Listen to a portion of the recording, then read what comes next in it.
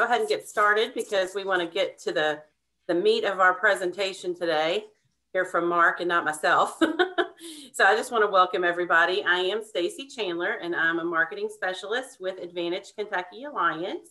And I just want to say thank you for coming and to let you know that we will be recording the presentation today for you to view in the future or share.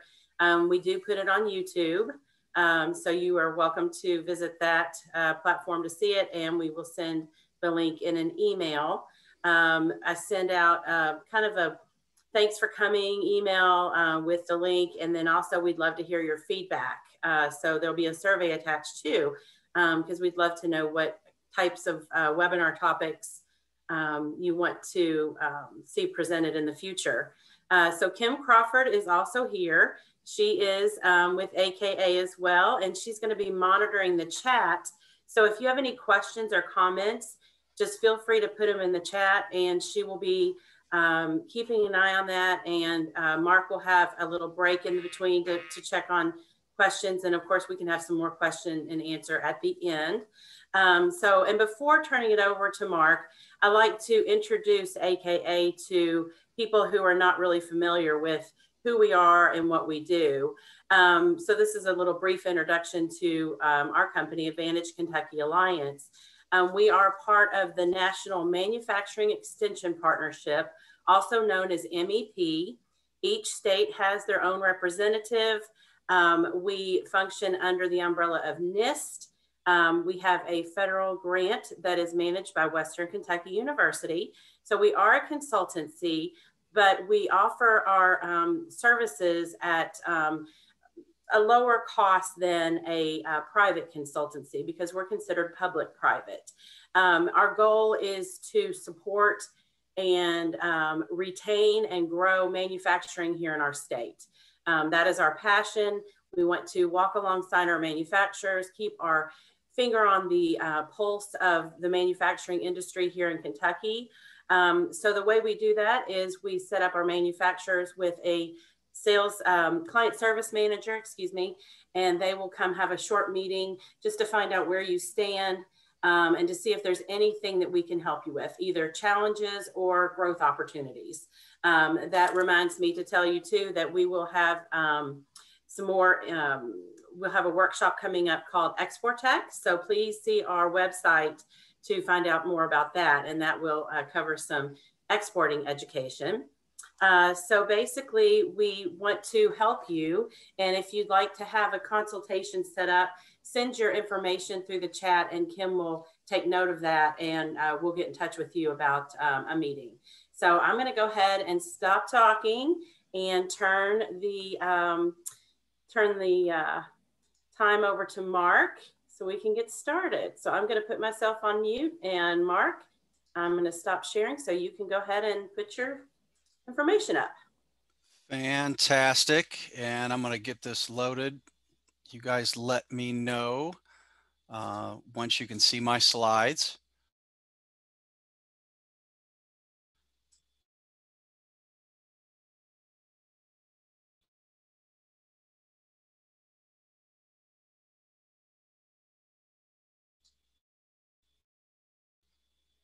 It's nothing fun. Again. So let's see how did we fix that the last time? Eugene, can you help with that? Eugene is also on here, our tech person. Mark, you may want to go back to the main screen. Okay. So try clicking display settings. Oh, there you go. And just do from beginning for the slideshow, the top left. And we're still showing that slide on the side, aren't we? Might be able to adjust it by hitting display settings.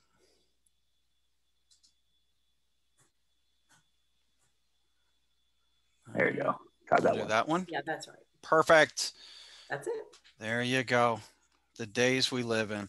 So thanks everybody for attending. My name is Mark Klein. I know a lot of the folks on the call probably we've either met or you at least know me by name, or we've traded emails or we've spoken before. But I am the regional director for Ex-Im Bank, based in Louisville, Kentucky. And then I cover a good chunk of the Midwest. I cover Ohio, Kentucky, Missouri, Kansas, Southern Indiana, Southern Illinois is kind of my path of destruction, as I like to call it. Plan for attack today is I kind of want to talk a little bit as far as what Ex-Im Bank is, how we kind of fit into the global picture, if you will.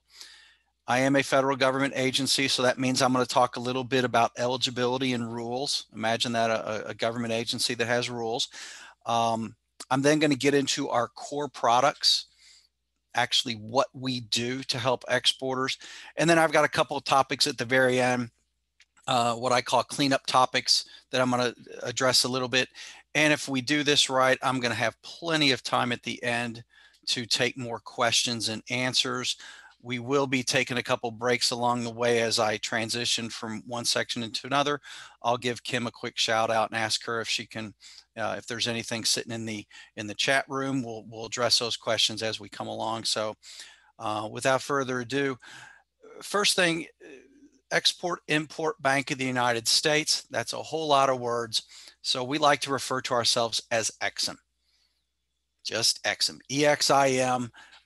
We are the official export credit agency for the United States. And remember that term, export credit agency, or abbreviated ECA. There again, government, we abbreviate everything.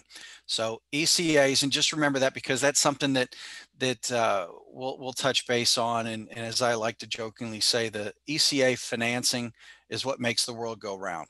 And I've got a slide that kind of demonstrates that a little bit. So we are an executive branch agency. We've been around since 1934. We were founded during the New Deal. We initially were the Export-Import Bank of Washington, D.C., and then we eventually became the Export-Import Bank of the United States. We are what's called a sunset agency. And what that basically means is that we're temporary. Now, we've been temporary now since 1934, but we're still considered a temporary agency. Unlike the Small Business Administration, they're a permanent agency. Temporary agency just basically means that every 4 to 5 years, Congress has to vote on us to have the ability to keep doing what we do. And, I think we're into our 18th reauthorization is what that process is called when Congress votes on us. We had some hiccups, 2015 through 2019. We had a big hiccup. We had some problems with our reauthorization. We had some board quorum issues, which really limited what we could do. But eventually, December of 2019, we were granted a 7-year reauthorization, the longest reauthorization in the history of Ex-Im Bank. So now we don't have to have the reauthorization conversation until September 30th of 2026. We'll start talking about it a little before then, because that's typically when we start asking for support from the World Trade Centers and the MEPs and the Association of Manufacturers and the district export councils. And, we try to drum up support to convince congressmen to vote us to keep going for another 4 to 5 years. And once we actually do get to the floor of both the House and the Senate, overwhelming majority votes for us to continue doing what we do. So we have an overwhelming majority in both the House and the Senate. It's just occasionally it's the way government is. It doesn't take too many things to come off the rails before it can throw a monkey wrench into everything. So there again, going back to 1934, our role is to help U.S. companies, small, medium, and large, increase jobs or sustain current jobs through exports. And we're going to, in that whole jobs, you're going to hear me talk a little bit more about that a little bit further, because that's an important part of what our charter is all about. It's all about creating and sustaining jobs. I talked about about ECAs, this Export Credit Agency. There's over 100 ECAs in the world. Every single developed country has a version of Exim Bank. Developing countries have Exim Banks. Nigeria has an Exim Bank. India has an Exim Bank. Russia has an Exim Bank. China has 5 or 6 Exim Banks. Here's some of the ones that we're more familiar with here. My friends to the north in Canada, it's called Export Development Canada. That's their ECA. Germany, Euler Hermes, that's their ECA. France has COFAS. Italy has SACE. And the reason I bring that out, and this is a really busy slide, I apologize, but the information it's very telling. So if you look over at the United States, we've did in last year, 2019, we did $5.3 billion in what's called official export finance. So that's basically anything that I touch, any export that my assistance is needed to make that transaction happen. We're involved in $5.3 billion of that. Now the big red dot over to the right, that's China. 33.5 billion from the Chinese Exim Banks. So China Exim Bank did 6 times the volume that the US did. If you look at that big circle in the middle, that's the Eurozone. I did some quickie math, 57.5 billion in exports. So the Eurozone did about 10 times what we did. Now I say that not because nothing, that Exim Bank, we just can't keep up or anything like that. It's just that the rest of the world, the exporters in China, the exporters in Italy, the exporters in Germany, the exporters in India, they utilize the services of their Exim Bank a lot more than the exporters in the United States do. So that's why I do a lot of webinars. I always say I make a lot of speeches, I shake a lot of hands, I kiss a lot of babies, just to try to help spread the word, to let exporters know exactly that we're here. We want to help. I don't care if you are a large corporate entity. I don't care if you're a one-person small business. Our services apply to you. So that's the reason for my busy map, just to kind of drive home that point that we need to play catch up a little bit with the rest of the world. So what the role of an ECA, there again, the Export Credit Agency, we're not trying to compete with traditional financing that's available, the private sector, the commercial financing. We're supplementing it. So the idea there is what we like to call, we level the playing field. In doing so, we like to minimize risk for all parties involved with the transaction. And there's 90% of the time, a transaction takes place without me, the federal government, having to stick my nose into it. So 90% of transactions happen just the way they're supposed to do. Companies obtain the working capital they need from their banks without my assistance. The buyers outside of the US, they purchase the product without me needing to supply any type of short-term or medium-term or long-term credit assistance. So 90% of the time, everything works just fine. It's that other 10% of the time is where we come in, and basically we fix what the private sector doesn't have a fix for. We're kind of a Band-Aid is a good way to look at it.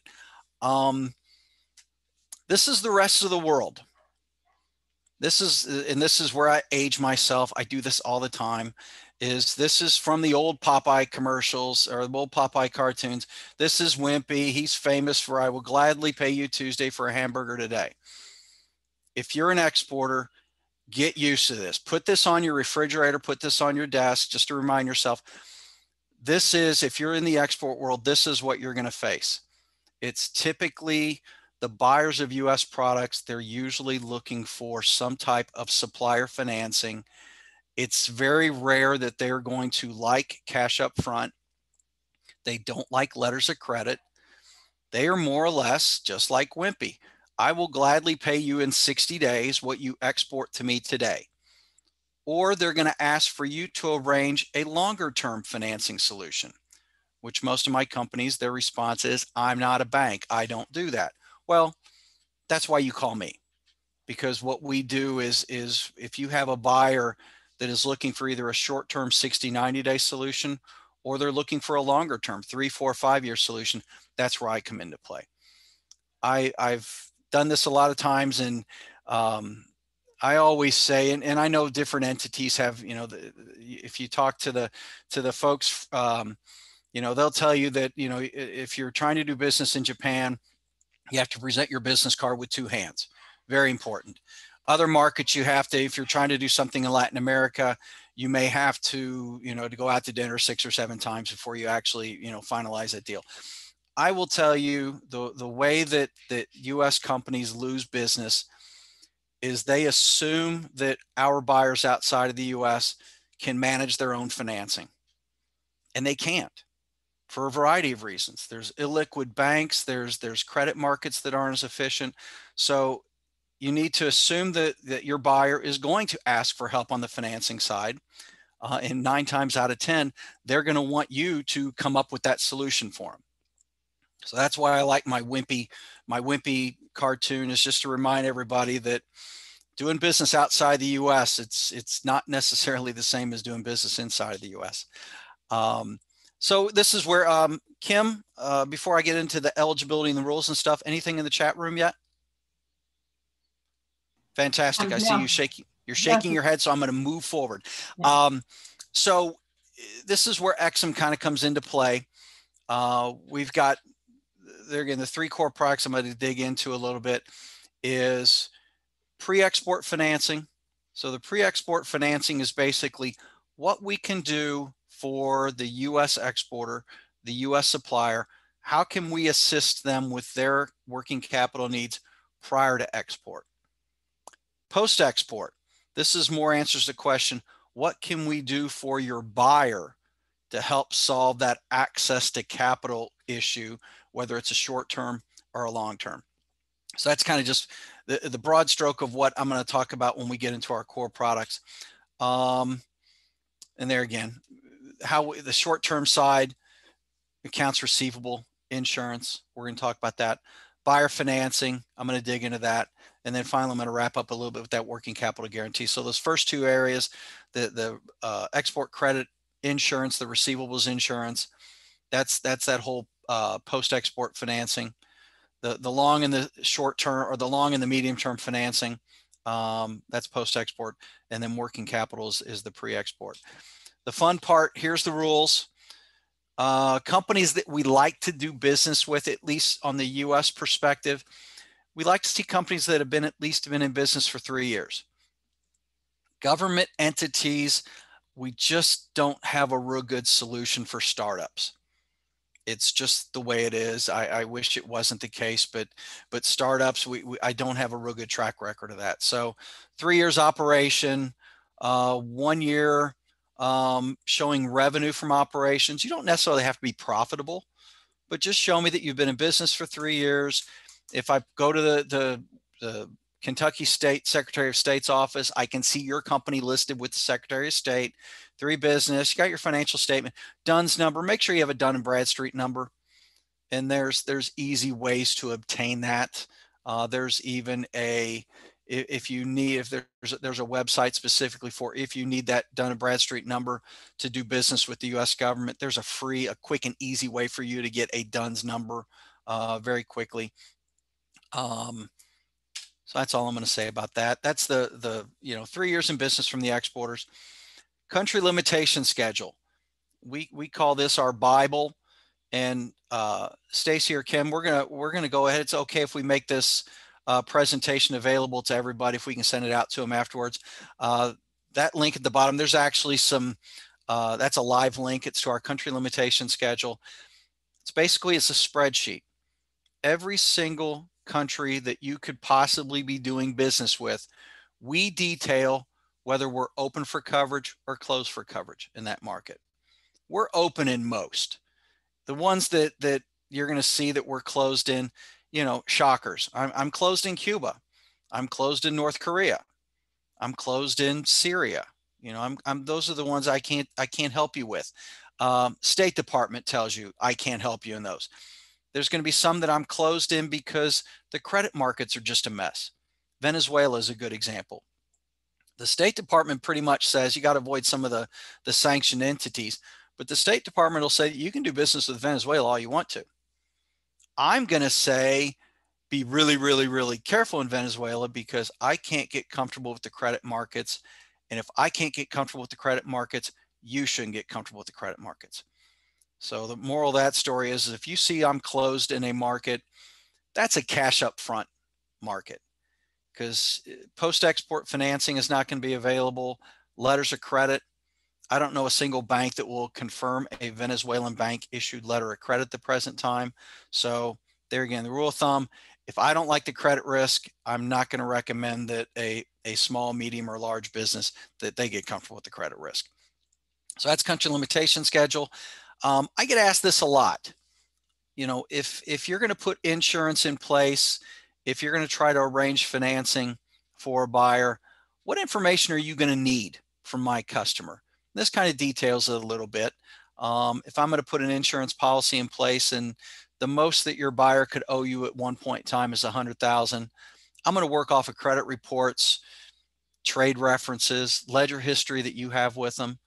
100,000 to 300,000. You know, I'm going to dig a little deeper. Credit reports, trade history, ledgers. Maybe we get some financials. Over 500,000. If the most that company is going to owe you at one point in time that I'm putting insurance in place for, if it goes over $500,000, I want to look at everything. I got to see a good credit report. I want to see some trade references where they've actually paid people on time, and I got to see some financials. So 500,000, it's 2-year financials. If that exposure goes over $1 million, it's 3 years financials. You know, it's that common sense to where the higher the risk dollar amount, the more I kind of want to know a little bit about your buyer. So military is, we call this our charter restrictions. Military is the biggie. I can't help you. I just can't do things that go boom. And if your buyer likes things that go boom, that's pretty much going to be a no-go for me. So if you're selling product to, you know, first of all, if you're selling machine guns and fighter jets and tanks and fighter helicopters, I'm not going to be a solution. I'm not saying you can't do it, but for the most part, if what you're exporting, if you need ITAR compliance, which is International Trafficking of Arms Regulations, that's another step you have to go through with the government. If you have to get ITAR approval, that's pretty much going to mean that I have to back out of the transaction. So that's if it's the stuff that you're exporting, that I can't help on that. If you're selling pencils, if you're selling good old Ticonderoga No. 2 pencils to the Egyptian military, I can't help with that either. Because guaranteed, although those No. 2 pencils, you can't really hurt somebody with a No. 2 pencil, although I did get stabbed a couple of times in grade school. You can't really hurt people with a No. 2 pencil. But guess what? That Egyptian military, they're probably using those No. 2 pencils, and they're not doing crossword puzzles with them. They're probably using those No. 2 pencils for something that I just can't support. So military is typically, it's a gray area for us. It's not always an automatic, and this is kind of, you know, some of the different instances. If you're selling, you know, to the foreign military, but they're using it for humanitarian purposes. So this, you know, good example. I think I have it on the next slide, or I can give you a real live example of it. We were asked by the Mexican military to support a transaction to where they were going to be buying a lot of the, what I call the large pavilion type tents, the kind of tents that you set up for wedding receptions and, you know, big tents. Well, normally that transaction is not going to be something I can support. In this case, the Mexican military was buying these tents. They were going to use them as temporary housing for individuals that there was a hurricane or there was an earthquake. You know, so it's humanitarian purposes to provide temporary shelter to someone that was displaced from their home due to a hurricane, earthquake, potentially a forest fire. Those are things that we can support because it's in that humanitarian aid bucket. So there are some, there again, back to the fighter jets and machine guns, there's not a whole lot of gray area involved with machine guns and fighter jets. You know, that's going to be a tough one. But if it is something to where it's tents or You know, if we're going to ask, you know, what's the foreign military, you know, if you're trying to sell, you know, fire trucks into China, for the most part, that buying entity in China is going to be some branch of the military. That's just how they do things. But if it's going to be a fire truck that the foreign military is buying, but it's going to be used for civilian fire protection in a certain province, but it's not really, it just happens to be the military's buying it, but it's not going to be used by the military. There again, gray area. We're going to ask a lot of questions, but at the end of the day, hopefully that's something that we can support. Content. This is the biggie. And this goes back to that US jobs, where we're trying to support and sustain US jobs. US content just basically says, I like stuff and I like services that are majority made in the United States. Doesn't have to be 100% made in the United States. It has to be final assembly in the United States, final shipped from the United States. But in the grand scheme of things, if the little rubber buttons come from China, but everything else, if it's assembled here, research, development, labor, overhead is all in the United States, the little rubber buttons are going to be just fine. And in the insurance world, it's 50% is kind of that threshold. It's 50% on a cost basis. So if your gadget cost of goods sold is $100, that's pre-margin, pre-profit, factory cost $100. Just show me that at least 50 of that is from the United States. There again, raw materials, labor, research development, overhead, just, you know, final assembly in the US, shipped from the US. If some of the components come from outside of the US, that's fine. Just get me over that 50% threshold and you're going to be just fine with me. So content's kind of the biggie that we like to talk about. Kim, how we doing on chat? Anything? Shaking your head? No, perfect. We'll keep plugging through. So this goes back to, now I'm going to get into the kind of the real meat and potatoes. This is our core products. And this is our export credit insurance. So this is the product one of two of our post-export finance. Export credit insurance, plain and simple, gives you, the exporter, the ability to offer open account terms to basically treat those international customers. Remember Wimpy, they're always going to be asking for open account terms. It gives you the ability to do business with them on the open account with my backing it. So we always like to say that we're in the sleep business, that we like to keep our exporters from waking up at 2:30 in the morning in a cold sweat. So what we do is we step in with insurance. We say it's okay to offer open account terms on your export sales because I'm going to put an insurance plan in place. I'm going to provide 90% if it's a single buyer, and I've got a slide that kind of details this a little bit more. 90% coverage if it's a single buyer, 95% coverage if it's a multi-buyer. If you're selling grain straight out of the silo, we're going to call that bulk ad, that's 98% protection. If you're selling to a sovereign entity, it's 100% protection. So we're allowing you to mitigate a huge percent of your repayment risk. You're transferring that over to the US government. And that does a couple things. First and foremost, hopefully you're going to sleep at night because you're not going to worry about that open account sale that you just made to a distributor in Turkey. You're not going to worry about it. The foreign buyer is going to be very excited because they're, again, think, you know, Wimpy Burger. They don't like cash up front. They don't like letters of credit. If you're trying to do business and sell into, I'll use two examples. If you're trying to sell into Egypt and Argentina at the present time, they are not legally allowed to pay you up front. Their central bank will not allow payment to be remitted until your product is in their country. So as soon as that product hits their port, they can pay you, but they can't make advance payments. So there's always going to be, if you're trying to do business in Egypt and Argentina, there's always going to be some type of an open account basis. I can put in insurance, save the day. And if we have any of the any bankers that are on the call, this is where and if we were doing this in person, I always ask my bankers to smile really wide, because once we insure a foreign account receivable, That makes bankers very happy because number one, they're not scared that this exporter has this incredible amount of export risk that they have to manage. But also, once I insure a foreign account receivable, that becomes in essence, a domestic account receivable. And they will then include that in your asset base, and they will let you borrow against an insured foreign account receivable, to where if it's an uninsured foreign account receivable, they are not going to touch it with a 10-foot pole. So helps you sleep at night, makes your buyers happy, and it makes your bankers happy. So it's a pretty good deal. We have some, I said before that I can help small, medium, large businesses. I can. I've got a couple, I'm going to go to this slide.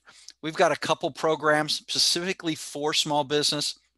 So the Express Insurance, Small Business Multi-Buyer, those are small business. And the way that we keep score on the small business is basically, if the SBA says you're a small business, I'm going to call you a small business too. And I know that the SBA has a variety of ways that they calculate small business, but for the most part, if you're a manufacturer, 500 employees or less, you're a small business. If you're a wholesaler or a reseller, you're a trading company, less than 100 employees, you're a small business. Now, there's some manufacturing sectors that I think you can go up to 1,500 employees and still be considered a small business. But for the most part, SBA says you're a small business, I'm probably going to call you a small business, unless you are, if you read the fine print on the Express or the Small Business Multi-Buyer. If you're a small business, but you are just knocking it out of the ballpark with your export sales, which knocking out of the ballpark is more than 7.5 million. You're a small business, but technically we're gonna try to find you a home in one of our other programs, because although you are a small business by employee size, you're not going to think like a small business because you're already experts on the export side, and you probably don't need, if you look at that Express Insurance, I call that my training wheels policy. That's for companies that are either new to exporting, new to using export credit insurance. They're going to need a lot of hand holding. This is kind of my training wheels policy. Small Business Multi-Buyer policy, that's kind of the next stage. There again, it's for small business. The nice thing about small business, I'm going to talk a little bit about small business in the other two, the standard multi-buyer and the reasonable spread of risk. The small business is what we call flat rate premiums. So let's talk about pricing. I mentioned you get to sleep at night. We make your buyers happy. We make your bankers happy. The question I usually get is, well, how expensive is this? And my answer is, it's dirt cheap.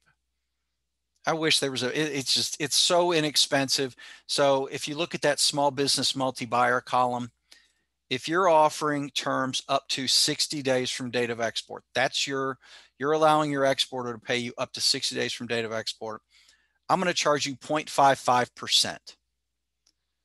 $100,000 invoice, 95% protection, 60 days coverage. On a $100,000 invoice, it's going to cost you a whopping $550. Dirt cheap. So inexpensive. Pass that cost on to your buyer. They will happily pay it, because and round up. Everybody that's ever heard me talk about this, I always say round up. If I'm going to charge you 0.55%, 55 basis points for 60 days, charge your buyer a full percent. Just makes the math easier. That way you're charging them 1% on 60 days. That's the equivalent of 6% cost of funds on an annual basis. They can't touch 6% money at their bank. So you're giving them a cheaper financing alternative than what they could get if they go to their bank and try to borrow the money. And you're covering my cost. And if you're going to charge them, same $100,000 invoice, you're going to charge them $1,000 for those 60 days. You collect $1,000, I get $550. You keep the other $450 and you buy pizza or donuts for the office for a month.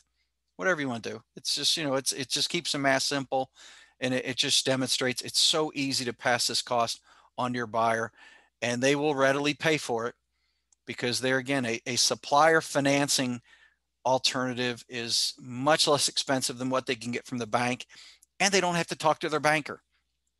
There again, bankers on the phone, my apologies. But for the most part, people don't like going to their banker a whole lot. They would rather avoid that conversation because bankers, and I'm a recovering banker. I was a banker for 20 years before I joined Exim Bank. A lot of times bankers have to say no, and nobody likes to hear no. So, if they can come up with a supplier financing solution and they don't have to worry about their banker telling them no, that's just going to make everybody happier. So that's under the small business multi-buyer. It's what we call flat rate pricing. It's the idea that I don't care what countries you are exporting to. My rate is going to be 0.55% up to 60 days, 0.90% up to 120 days.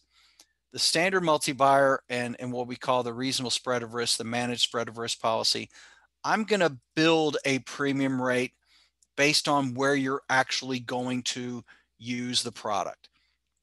So if you're mostly selling into Western Europe and Canada, I'm going to build a premium rate for Western Europe and Canadian risk. That's going to be a pretty attractive premium rate because we're going to deem Western Europe and Canada, that's going to be some low risk markets. If you're primarily exporting to West Africa and Latin America, I'm going to build a premium rate for that portfolio. That's probably going to be a little bit higher because those are going to be some of your higher risk markets. If you're a small business, I'm going to quote you both a small business, that flat rate. I'm going to quote you a standard multi-buyer as well. And as a small business, you get to pick which one is best for you. So if you're a small business doing business in Latin America, Africa, parts of the Middle East, parts of Asia, I'm going to tell you, you're probably, if you qualify for that small business multi-buyer, take it and run. Because when I build you a premium rate under my standard multi-buyer or my managed spread of risk, that premium rate is going to be higher than 0.55%. Nice thing is and this is when if I was sitting across the table, I get the eye roll sometimes because, a government agency, I'm going to tell you that we're pretty easy to get along with and that we really want to do what's best for you. So if what's best for you is the standard multi-buyer, I'm going to encourage you. Standard multi-buyer is the best route for you. If a small business multi-buyer is I'm going to encourage small business multi-buyer is a better rate for you. But that is, we take pride in the fact that although we are a government agency, we're a fairly small government agency, about 500 employees. We're very sensitive to what our exporters really need from us. And there's a lot of consulting that we offer. And, as regional director there again, I cover my 6-state territory, and, I'm always consulting with companies and with their banks and with their attorneys and their accountants to try to make sure that I come up with a solution that makes sense for everybody. Now, this is a separate, so the previous chart that I had up was that's our multi-buyers. So multi-buyer is just what it sounds like. You're going to have one policy and you're going to have a number of approved buyers housed under that policy. A single buyer is exactly what it sounds like. You're going to come to me and say, Mark, I don't really have an export portfolio for you. I'm only dealing with one customer. Or Mark, I'm perfectly fine self-insuring the risk on my existing distributors. I just want to start putting policies in place for the new guys that I come on board, but I don't need a comprehensive solution. This is my single buyer. Provides 90% protection. Multi-buyer is 95% protection. So basically, I'm going to say that you can come to me and say, Mark, I'm taking on a new distributor in Turkey. The rest of the world, I'm not worried about, but this guy's too new. I don't have a good track record for him. He wants too long of a term. I like him at 60 days. He wants 120. Or I like him at 100,000 and he wants 300,000. Whatever the reason, you can come to me with just that one, and I'm going to put a policy in place on a buyer by buyer basis. And I can have any number of these running concurrently. So it's not that I'm always going to be trying to come up with that. I'm always going to talk about the comprehensive risk solution, that multi-buyer solution, because 95% protection is better than 90. And typically my pricing under a multi-buyer scenario, my premium rate's usually a little bit better. If you kind of look at it in the real world, the multi-buyers, my pricing on a multi-buyer is basically, if you come to, you go to your local State Farm agent and say, look, I need premium rates. I need coverage for my house, my cars, my motorcycle, my rental property, and my boat. They're going to give you a really nice blended rate. If you go to your State Farm guy and say, you know what, I just need insurance for my 16-year-old son who got his driver's license, you're going to pay more. It's just the way it is. It's selective risk, and you're not going to, if they even put a policy in place, if all you're giving them is a 16-year-old son that just got his driver's license, it's going to be a little bit more expensive than if you give them everything. We'll come back if there's any questions on export credit insurance. I want to make sure I leave plenty of time. Foreign buyer financing. This is basically, think capital equipment, think over 500,000. And this is where your buyer is coming to you, not needing 60, 90-day terms. If they're coming to you and they just need 60 or 90-day terms, they've got the money to pay for your stuff. They've got the financing taken care of. They just want a little bit of a breathing room. They don't want to have to pay you up front. They don't want to have to go get a letter of credit. They just need a little breathing room, but they've got the money. Medium term is basically, if you're selling capital equipment, your buyer may not have the financing lined up. It could be to where, the banks in a lot of markets very illiquid. It could be, it's not that your buyer is not credit worthy. It's just the financing is not available for them. So we can put a facility in place that basically allows that buyer to tap into an export credit agency, an ECA. Remember, the ECA financing makes the world go round. It allows them to tap into an ECA guaranteed loan structure that is going to be much more affordable than what they could get in country. So Latin America, we're talking about interest rates for the typical walking around, buyer, interest rates in the teens. I can arrange financing with all the costs and everything lined in, all in cost, 4.5%, 5%. Very affordable financing. There's no liquidity issues to where, if, maybe they can get they're in Brazil, they can get a 13.5% loan on a 2-year payback. I can provide a 5-year payback at maybe 6% in Brazil. So a little bit cheaper interest rate, a little bit longer term, and that's because I'm putting a 100% principal and interest guarantee on that loan. I don't lend the money. I've got bank in my name, but I don't lend the money. We work with lenders that provide that financing to that buyer with my guarantee in place. So this is basically think capital equipment, 500,000 and up is where this comes into play. And if you're selling into there again, Latin America, Africa, Eastern Europe, basically all the markets outside of Western Europe, Canada, Australia, New Zealand, Japan, to where the banks are a little bit illiquid at the present time. They were a little bit illiquid before COVID. Now that COVID, they're really illiquid. The banks are very nervous. A lot of the governments are very nervous, because not only has the COVID crisis kind of taken its toll, but now they're dealing with the fact of how much is the recovery process going to take? How expensive is it going to be to basically bring our markets back to life during the next 12 to 18 months? So a lot of nervous folks out there with the bank accounts in the world. Working capital guarantee. This is kind of that third core product that I talked about. This is basically just a quick overview of this. The SBA has a flavor for this. I have a flavor for this. It's basically, you're still going to work with your bank here, whether that's Fifth Third Bank, Huntington Bank, Key Bank, Commerce Bank. You're still going to work with their bank. They're going to provide the line of credit to you to support your exports. Either me or the SBA, we're going to provide a 90% principal and interest guarantee to that bank. So, and I can only deal with the export side. So if you're looking to grow your exports and your banker is saying no, bankers sometimes say that, we talked about that already. If your banker is saying no, possibly with a government guarantee, I may be able, I'm not real good at turning a no into a yes. I'm pretty good at turning a yes, but into a yes, because there again, the bank, it's a 90% principal and interest guarantee. The bank's got to like the deal. They've got to like the exporter. They've got to like the exporter's business. They basically have to like everything about the deal, aside from the fact that it's an export transaction and things get a little wonky on export transactions sometimes.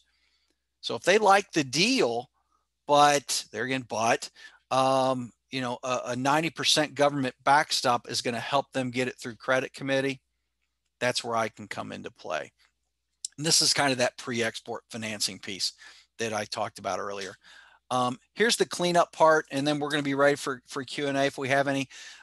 Services, can I support services? I get asked that a lot. Yes, services is fine. Most of what we do on the export credit insurance, the foreign buyer financing, and the working capital,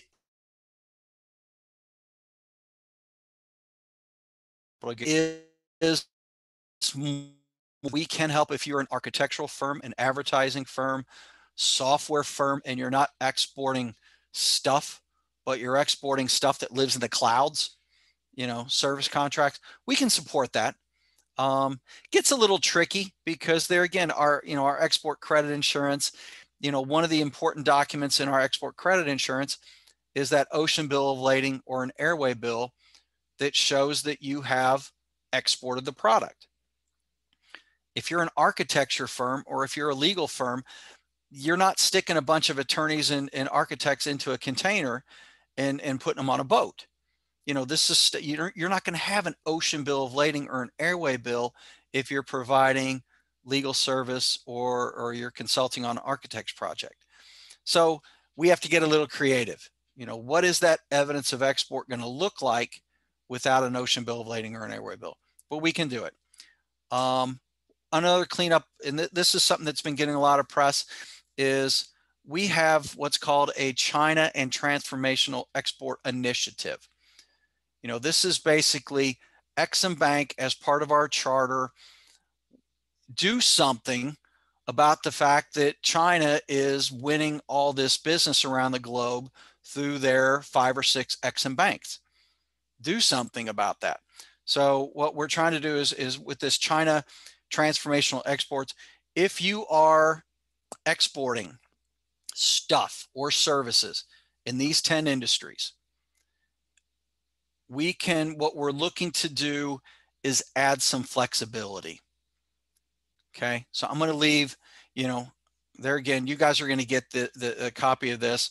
I can come back to that. But basically what it's going to do, and there again, if you qualify in these 7 factors, I'll leave the slide up there for a minute. If you're in those 10 industries and you can demonstrate that you're potentially going to lose an opportunity or not being allowed to bid on opportunity, because basically the financing that China is arranging through their export credit agencies, if that's blocking you and you can document that, come to us and we have a little bit of flexibility. We have some flexibility on that US content requirement that I talked about earlier. We have some flexibility on the terms. We have a little bit of flexibility on how we structure the financing. So basically, you know, going back to the previous slide, if you're doing something in water treatment, you're putting a water plant or a water treatment plant in Ghana, in West Africa, and you know that you're losing out to China because they're getting a little overly creative with the financing. This is a case to where this China and Transformational Exports, this is where this initiative could come into play, to where we might be able to add a little bit of flexibility to what we would normally do to hopefully win the business, because there again, we're all about jobs. We want you to win the business. We don't want the Chinese to win the business. We want you to win the business because you're going to have to hire more people to fulfill that contract. And this is where I shut up and we see if there's any questions out there.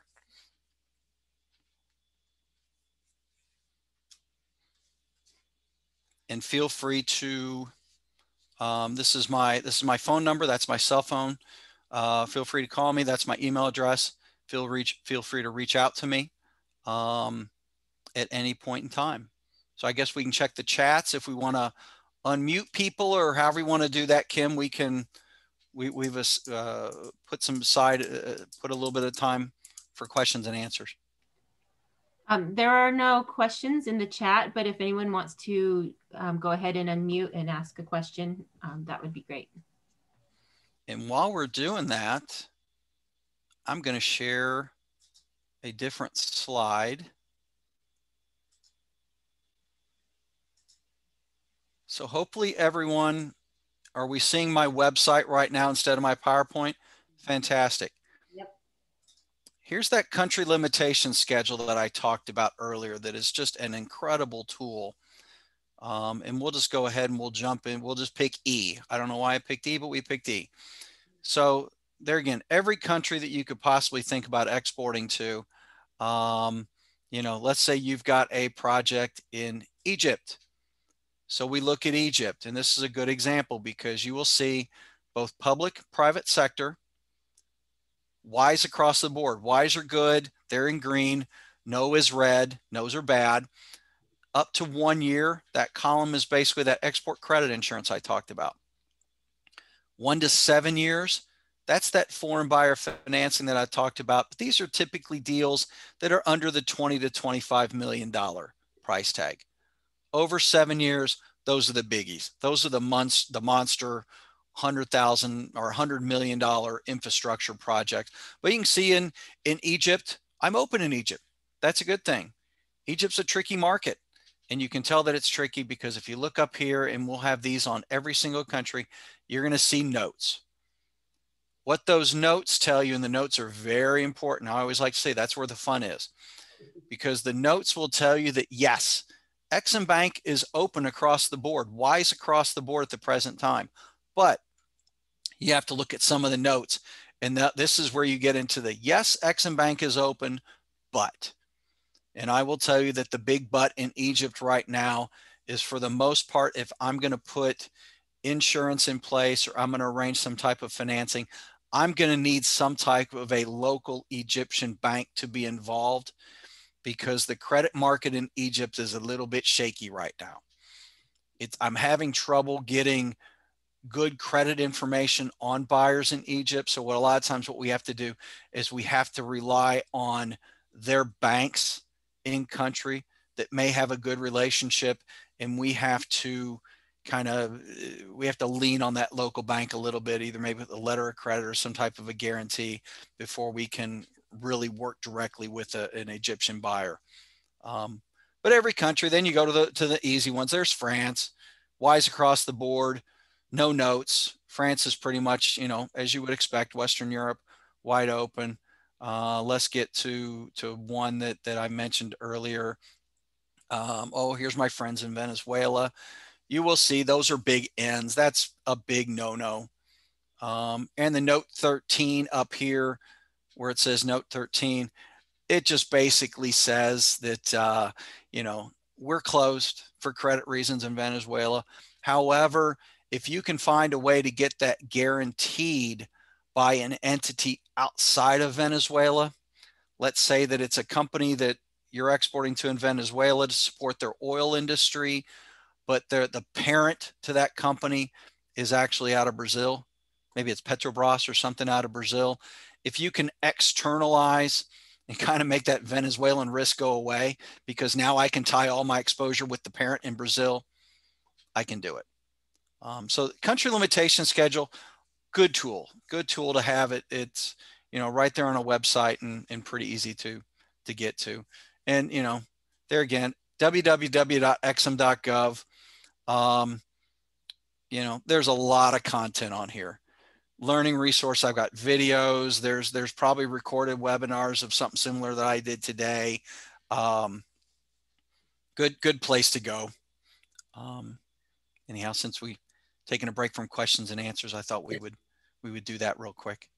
Right, that was a great introduction, and I feel like we're just scratching the surface with what you have presented today.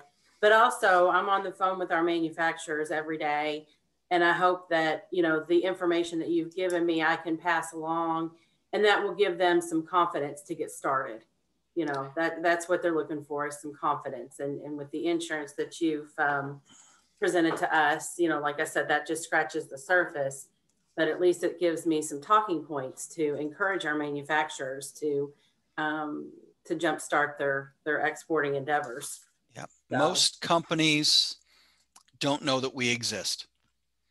It's just, that's the way it is. Usually when I give a presentation, one of the first things that I do is, you know, unfortunately, not unfortunately, but I usually follow the SBA. Everybody knows the SBA, Small Business Administration. That's where I get my PPP loans. Everybody knows the SBA. Even before PPP, everybody knew SBA. I usually ask people, okay, who's ever heard of the Export-Import Bank before? I'll get a couple hands that'll, you know, and they're not really, it's not like they shoot, it's usually a, maybe I think I know who Exim is. And then, so most companies, export credit insurance, a lot of companies, they don't know any other way other than cash in advance, go to your bank and get a letter of credit. They don't know that there's a way that they can treat those foreign customers similar to how they treat their domestic customers, with me helping them sleep at night, with me taking a majority of the risk off the table. Mark? We actually do have a question that came into the chat. It says, with the challenges in developing countries, do you get to extend payment dates in case the importers fail to remit on the due date? So I guess they're asking about it. Are there possibilities for extension? Yeah, it's a good question. It's not necessarily an extension, but we allow a lot of wiggle room is the best way to look at it. So if you gave your customer 60-day terms, you were supposed to get paid on day 60. Day 61, they're now officially 1 day past due. We require that customer or the exporter work with that buyer 90 days before they can even file a claim with us. Now, typically that's not an official payment extension. We can do that if asked to, but typically it's just a matter of what, U.S. companies typically do is they work with their customers that ran into a snag and they're just paying a little bit slow. We build that 90-day cushion in there for the simple fact that most things in the business world take care of themselves without the federal government having to step in. Now, if your buyer declares bankruptcy or files for insolvency, you're going to file a claim immediately because there's no going back from that. But yeah, you have the ability, you have the flexibility. We're going to mandate a little bit of 90-day flexibility to try to figure out what's going on. At the end of the 90 days, that's when you can file a claim with me and get either the 90 to 95 or 98 or 100%, whatever your coverage on your policy is. That ability to file a claim, it stays open for 5 months. So if this is a company that you've built a relationship with decades and they've just hit a snag, COVID, there's a pretty big snag, to where, they couldn't pay in the 90 days. Now at day 90, you could file a claim, but you still want to work with these guys a little bit. We give you the ability to work with them an additional 5 months past the 90 days. So now once they get to the point, so 90 days plus 5 months, once they get 8 months past due, guess what? We're going to say, guys, you got to file a claim. This isn't going to get any better. 8 months is long enough. But yeah, there's a lot of flexibility that we give you because ultimately it's your relationship. We're just the insurance company. Right. We're protecting you from things that go boom in the night. So we let you, as much as we can, we let you manage that relationship you have with your buyers. Excellent.